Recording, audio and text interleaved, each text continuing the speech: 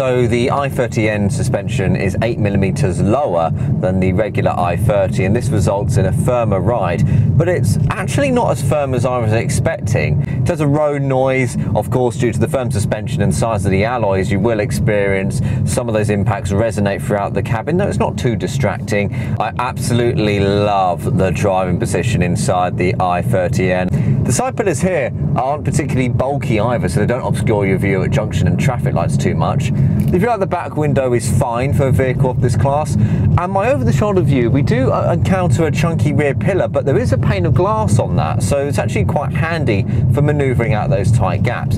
Plus, you get front and rear parking sensors and a rear view camera standard, so all in all, visibility is actually pretty good for a vehicle of this class.